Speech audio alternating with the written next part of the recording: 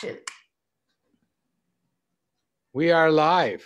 Woohoo, exciting. So you've got Mel and my wonderful guest today, whom I've never met before, which makes it even more exciting, is Megane Dreyfuss and Lande, Megane Dreyfuss Lande.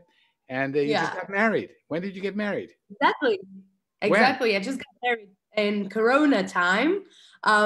So I got married in France in March, the 5th of March. So at the border of the Italian and French city. I didn't know what was coronavirus back then. We were the last wedding in the civil wedding in France.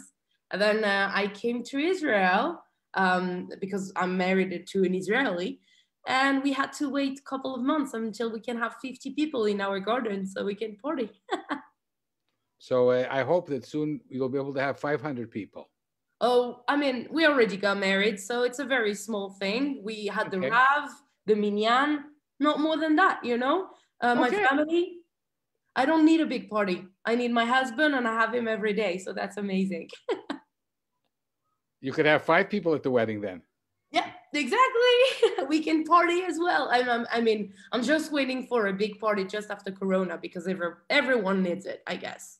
Well, I'm too old to join you, but I mean, we can spread the word. Hundreds of people are going to watch this. So everybody, Megane is throwing a end of Corona wedding party, and you're all invited. Everyone who got the vaccine can come, no problem. The 2 doses. Absolument. Tu parles français aussi, n'est-ce pas? As well. Yeah. Okay, so but we start with our jingle. I'm going to forget the jingle. Can't start without the jingle. Are you ready? I'm ready. Is the world ready? Off your feet, we move, we groove, you got Mel. Ease your legs, rest a while, all you gotta do is smile. We're swell, can't you tell you got Mel? When the show begins, you better hold on real tight, or before you know it, you'll be high as a kite. Take a break, settle down, we're the only show in town. SRO, don't you know you got Mel? Give it up, don't think twice, we're a hurricane on ice. What the hell, give a yell, ring your bell, show and tell. Mademoiselle, give a smell, you got Mel. I love it. Mel. I think thank you. You can call it You've Got Meg as well. I've got Meg as well, yeah. Mel and Meg. Exactly. So you're on the show because you have an incredible initiative. A company. In just a couple of sentences, what do you do? So we launched 4 years ago with Jeremy Berube, Haredi with 16 kids, and Avner Maman, a Ra'anana, French-born entrepreneur with his beautiful family living in Israel, and myself. We launched. Send Avner my regards. Yeah, well, I was just having a call with him just before with you. And basically, we decided to focus on helping new immigrants and refugees and minorities in general to get into the high-tech world. And not just, you know, as a customer service or a marketer, but also as a developer. My main inspiration, we talked a lot about him, is my husband. So basically, my husband is Israeli. He has a little particularity of being deaf, and he learned how to code thanks to a coding bootcamp, and also because he has the right mindset. So I decided to get, you know, inspired from him and understand what was this winning mindset so I can give it to my students. And we developed this method with Avner and Jeremy. And today we're super proud to be elected the 31st best bootcamp in the world. Wow. In the world? In the world, yeah. It's by switchup.org. It's like the TripAdvisor, but for coding bootcamps. You can check on internet. No, I first of all, I believe you. Thank you. And for my French customers, dans le monde entier. Dans le monde entier. Okay, so that's wonderful. How many people are you teaching to code these days? We're teaching around, so thanks to Corona, we grow a lot. A lot of people are, you know, you hear a lot of stories of how Corona impacted your business negatively. Well, it impacted me positively. Why? But because by sitting in my, my desk in my living room, I could talk to the entire world. And we succeed to open 5 branches of Developers Institute during the COVID. So we opened 4 branches in Africa, thanks to the Misrad Achutz, so the Ministry of Exterior. We work a lot with ambassadors on site. So we work in Cameroon, Burkina Faso, Senegal, and Mali. And we also open in Mexico and in Georgia, in Georgia, very soon, in Pisili. And I think you should be a politician. Thank you. I don't like politics. No, but you didn't answer my question. Oh, sorry. How many? No, it's okay. How many people? Okay. Okay, so it's around, right now we have about 100 students studying with us. Wonderful. Yeah. How many are men and how many are women? We try to have as much as women as we can, because naturally when the CEO is a woman, you want to have a lot of women. So I guess we have about 30% of women. We have about 20% of Haredim. Haredim is ultra-Orthodox. Yeah, exactly. One of my best students so far, I will call him G, he actually studied 7 years in the yeshiva. He never went to normal school, as you know, and he came to our boot camp, and all the other students were actually jealous. They told me that I should not accept someone with previous experience. And I told them that this guy didn't have a previous experience except yeshiva. And then we realized that the way we teach in yeshiva is really close to the where we teach coding and peer-to-peer review and stuff like this, Okay, I don't want to send people to yeshiva. So we'll say go straight to Megane's school. Exactly. So and do you also code? Actually, you want a secret? I'm not the best coder. No, I code, but I'm not the best coder. I used to work for Google. I used to work for Criteo. I saw that. I had a really good career because I was interested into coding and I understood what you can do with coding. But there are many jobs as well that you can do by having a little knowledge of coder. Just by knowing coding, you can do a numerous amount of jobs. You don't have to be a good coder. That's what I want to say. So yes, I code, but I'm not a good coder. Okay, so so you're not the person to go to for full stack development.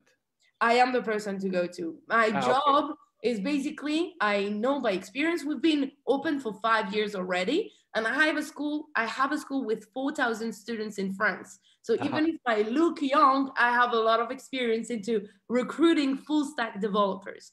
I can tell you that we are teaching a very special way. We teach a way based on the mindset.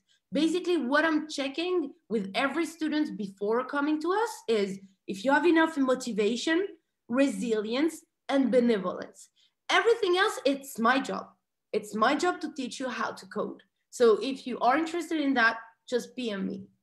Okay, so for all the people now who want to have a change and perhaps make a very good living. And the other thing that I understood is you don't just teach and leave the people. Yeah.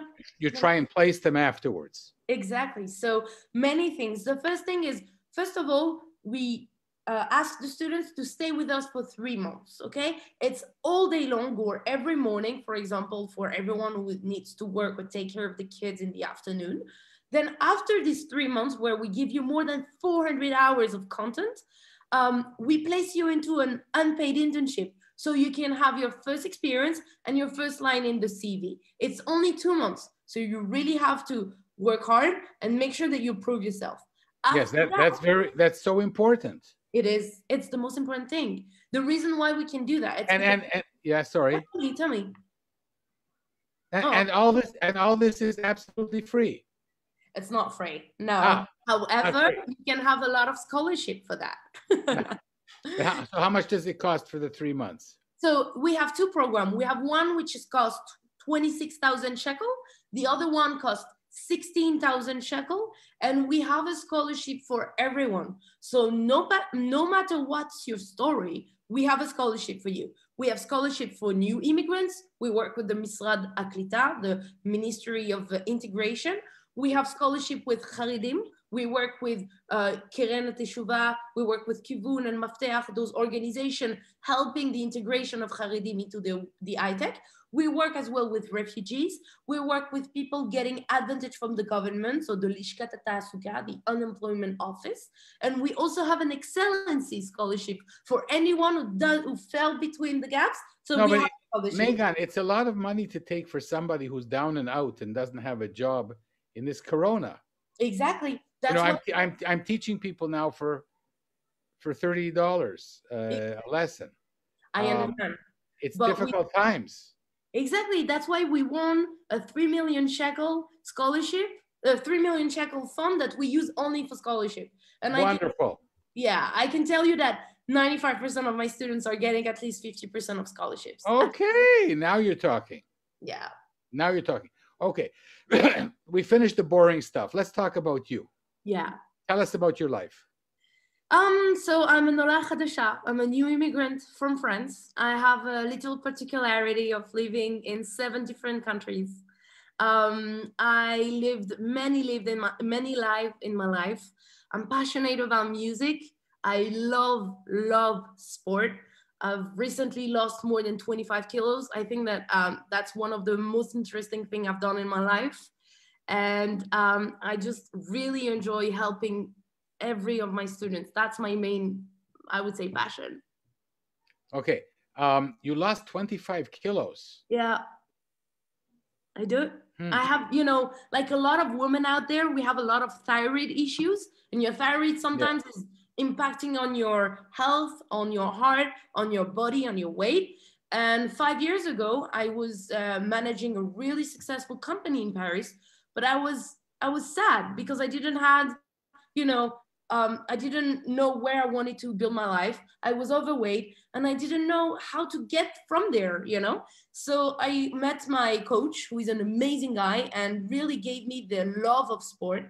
And 3 years later, I won. He's a lovely guy, but you married somebody else. No, he's a coach. I'm paying him in order for him to yell at me when I run. That's his job. Husbands do that for free, Yeah, well, my husband is a gamer. He is not a sport man. And basically, I ran my first triathlon and I won my first triathlon 2 years ago, just before the COVID. I was the third one in my before your diet or after your diet? After my diet, come on. That's incredible. Yeah, I really enjoyed it. A full triathlon? No, it's a sprint one. So basically, it's 5 kilometers running, 2 kilometers swimming, and 60 kilometers biking. That's still incredible.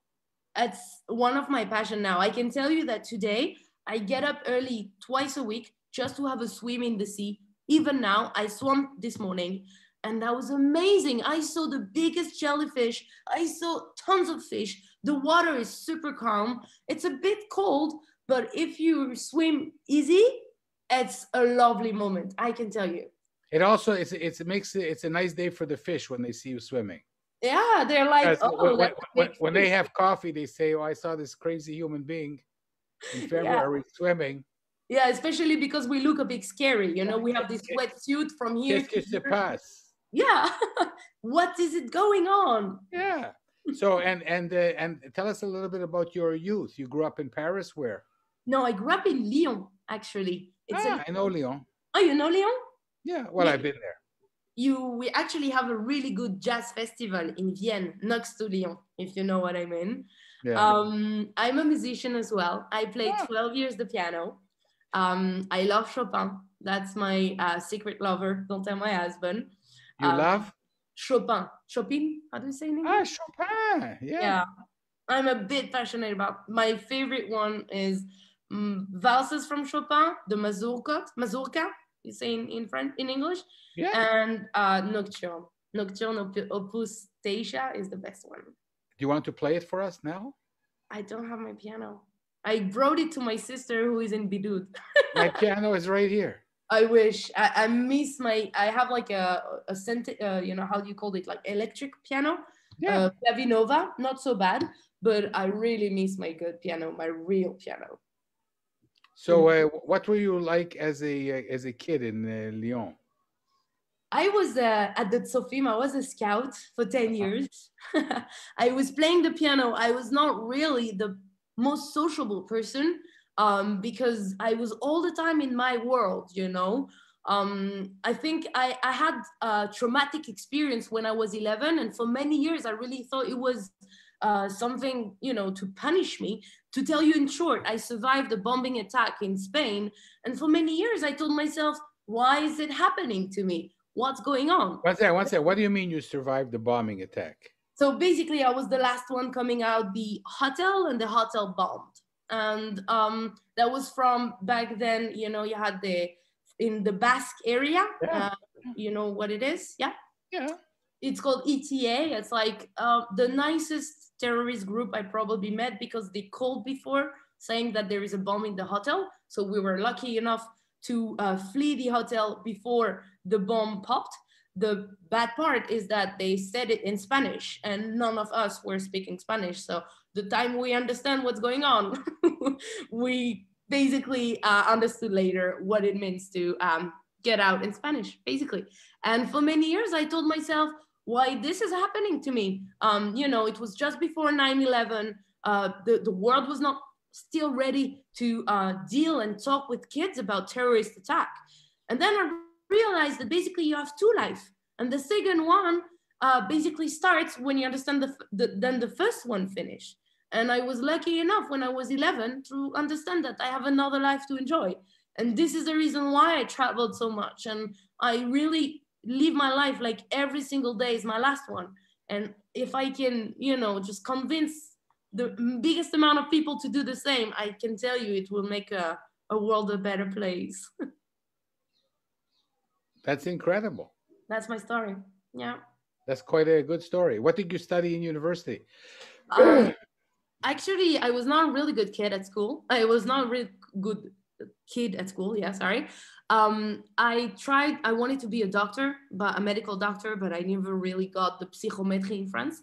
So I got into a private university, and I was a member of the Catholic University for 5 years. And I have a diploma of the Catholic University of Business Administration and Logistics. I was even lucky enough to study 1 year in the Vatican at the University of Rome, the Catholic University of Rome, and it was amazing. So, yeah, not connected fully. I know. Oh, I mean, can you pray now in Latin? No, I actually. Sorry, the first day. You're kind of Jewish, you know. I am totally Jewish. I'm Dreyfuss, you know. Yeah. It's a very French, famous Jewish French name. Yeah, but you're not connected to the famous Albert Dreyfuss. I guess I am. It's Alfred, but I guess Alfred. Yes, Alfred. Yeah. You're related to Alfred Dreyfuss? I guess, yeah. Basically, my dad was born. That's a good reason for having you on the show. As well, there are many reasons for me to be here, I guess. Well, now's the time, you know, because so my dad was born in the Alsace-Lorraine, which is the land between France and Germany. My great-grandfather used to serve into the German army during the World War I. And we come from the same area than Dreyfuss. Basically, Dreyfuss means in German 3 feet, dry Fuß, you know. So probably we had an ancestor with a cane, or, you know, someone coming from this area with a cane or having some issue walking. So that's probably why we called him Dreyfuss. But yeah, we are probably related. That's incredible. I'm very proud of my family. Yes, and you should be. And what else don't we know about you? I don't know. There is. I'm a good cook. That's probably my French side. I enjoy cooking meals, and I really enjoy doing roller skating as well. So yeah, that's my story. The reason why I feel that I needed to come to Israel is because I really feel like I can help a lot of people to find their inner reason, you know, to develop their company. I helped created more than 200 companies in my career in France and in Israel, because I'm passionate about entrepreneurship, and I strongly believe that if I did what I'm doing today, if I created this company, everyone else can do it. Because I don't have, you know, the best memory, or because I'm not the most clever person, I always write down everything I do, and I give around, you know, cheat sheets to people. So I have tons of cheat sheets on my Google Drive for anything, you know. It starts from how to cook a fish to how to raise a company and you know, raise some money for it. So that's my particularity, I guess. Yes, well, you know that we have an e-publishing house, Okay. and you're welcome to publish all of these things on our website. We Thank would you. love Actually, it. I published a book on Kickstarter. We raised more than 200k euro in France. It's called the Livre de la Jungle in French, so the Jungle Book, because my company in France is called Lion.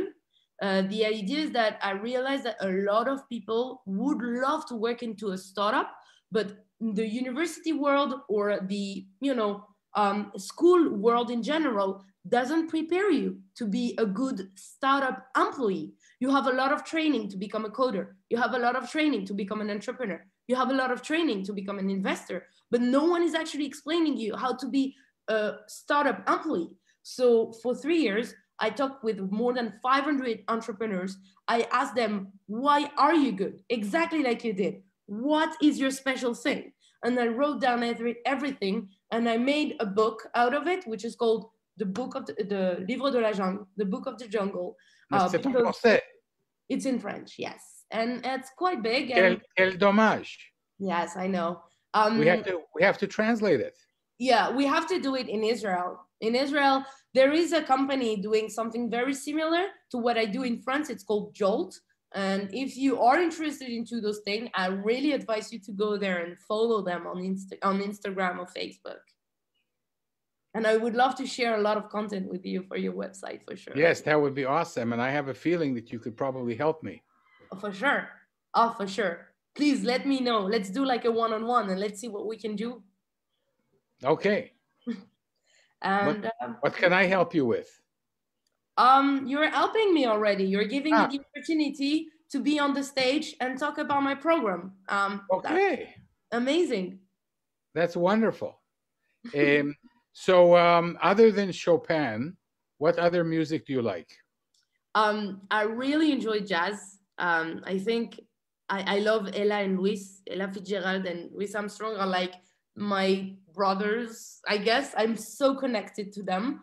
And I really enjoy as well to learn new languages. I love to use music. For example, I speak perfectly Hebrew thanks to Rami Kleinstein and, as you know, Arik Einstein, obviously, every single songwriters that are sharing a nice vision and, you know, using nice words. This is how I learn my Hebrew. And thanks to this technique, I speak 5 languages now. So that's also, I use music to learn something new. This is something that I also do. Amazing. What do you do exactly? No, this show is about you. I do too many things. But well, what I agree with you is that music is a language. And languages are music. Yeah. You know, and really you just need to learn one song. Exactly. Right? Exactly. Olha que coisa mais linda, mais cheia de graça, ela é menina que vem que passa no doce balanço caminho do mar. Nice. Is this Portuguese? Portuguese. Amazing. And you know, every language has its own song. Yeah. The most important, the most interesting thing is when you study Chinese. I studied 8 years Chinese, and actually you realize that just the way, the intonation of the way they say the words, for example, the word ma, you know, if you say ma,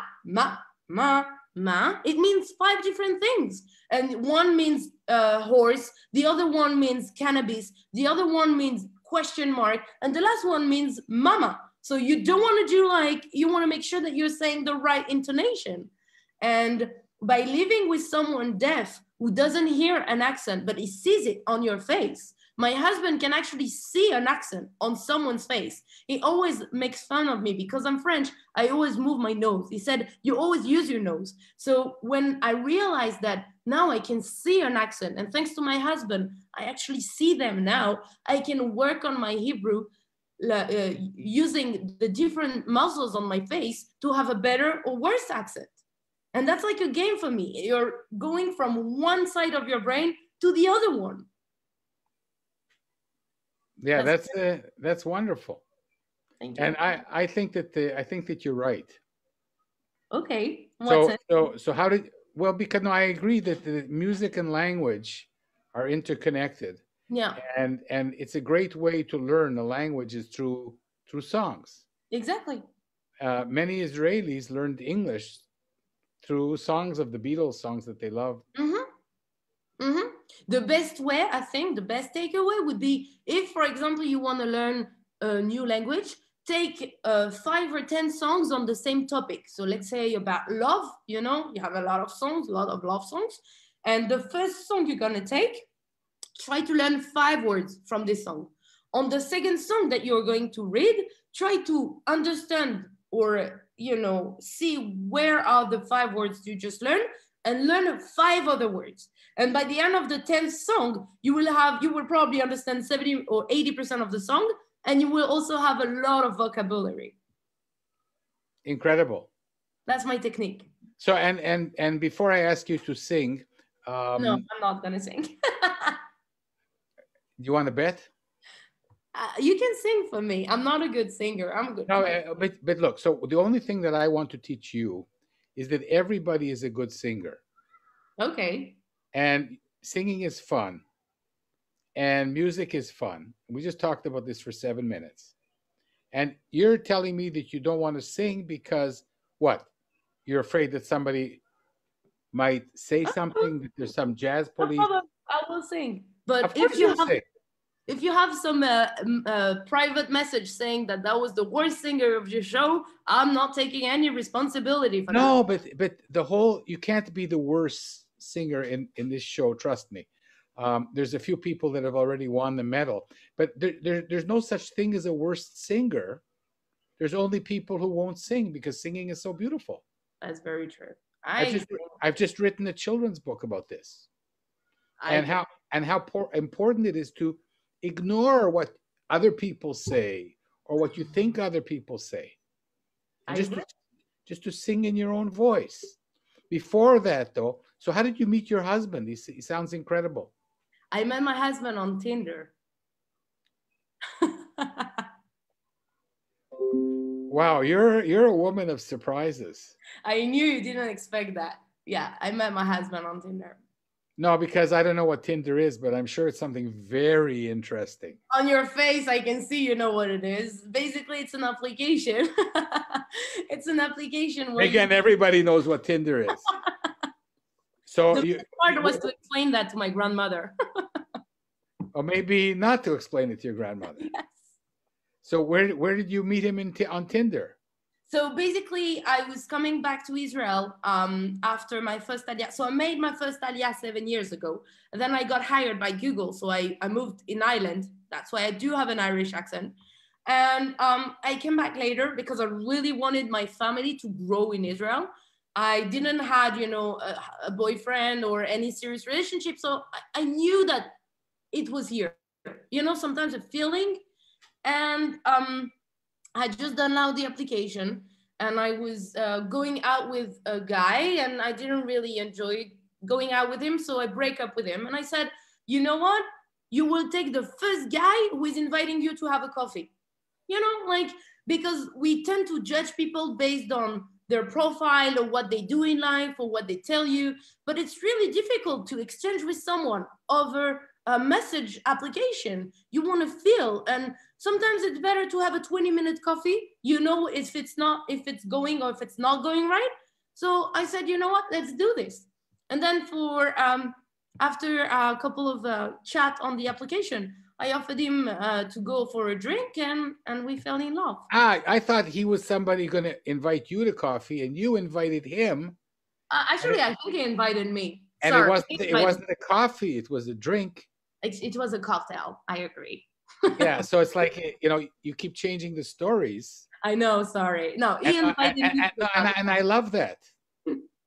It's just like, it's 5 years ago. It's a lot. 4 years ago. You're a born storyteller. I think so. Yeah. So okay, and every time I'll have you on the show, you'll have another story for the same episode, and that's also good. So so what song would you like to sing for us? You can sing something in French. You can sing a song of Ella and Louis. You can sing a Beatles song. I can sing "Birds Flying High" if you want. Okay, I don't know this song. Yes, you know. It's probably not. Let me just get the lyrics. Okay. Okay, I got it. Lyrics. Should I sing now? Well, the show is going to be over in 3 minutes, so I'm thinking perhaps yes. Oh, okay. So let's go. Birds flying high, you know how I feel. Sun in the sky, you know how I feel. Breeze drifting on by, you know how I feel. It's a new dawn, it's a new day, it's a new life for me, and I'm feeling good. Should I continue? Yeah, I mean, you're terrific. Fish in the sea, you know how I feel. River running free, you know how I feel. Blossom on a tree, you know how I feel. It's a new dawn, it's a new day, it's a new life for me, and I'm feeling good. Dun, dun, dun, dun, dun. I need someone to play with me. I'm feeling so good. Dragon fire in the sun, you know what I mean, don't you know? Butterfly old having fun, you know what I mean. Sleep in peace and they're down, you know how I feel. It's a new dawn, it's a new day, it's a new life for me, and I'm feeling good. Wow. Incroyable. Merci. You sing. No, I'm not going to sing on your show. You're terrific. I practice. I have a ukulele. I play ukulele as well. So where's your ukulele? Upstairs. I cannot. Next time. Yes. There's a song that I love on ukulele. Which one? Ukulele Lady. I don't know this one.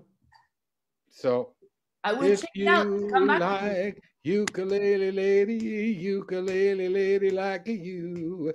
If you like to linger where it's shady, ukulele lady linger too.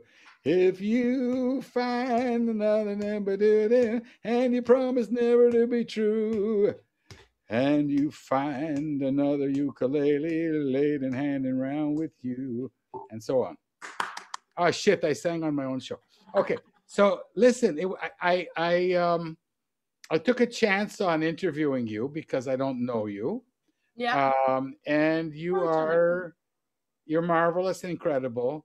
I'm sure that you'll do a lot of good in the country if you haven't already.